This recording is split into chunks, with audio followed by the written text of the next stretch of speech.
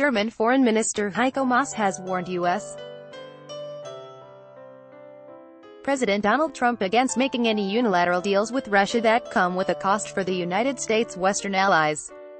Trump, who meets Russian President Vladimir Putin in Finland on Monday, this week accused Germany of being a captive of Russia due to its energy reliance, before a NATO summit where he pressed allies to more than double defense spending. Sponsored on Thursday, Trump described Putin as a competitor, rather than an enemy, and said he expected they would get on well when they hold their first summit in Helsinki. Trump also said the meeting with Putin may be the easiest on his Europe trip. Maas welcomed the meeting, at which the U.S. president has said he will raise the issue of nuclear weapons reduction. "We have always said that we need dialogue with Russia.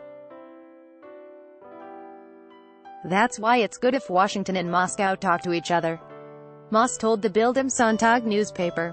It would be a step forward if this meeting also provided impetus for nuclear disarmament. But Maas added, he who offends his partners, risks losing in the end. Unilateral deals at the expense of one's own partners also harm the U.S. in the end.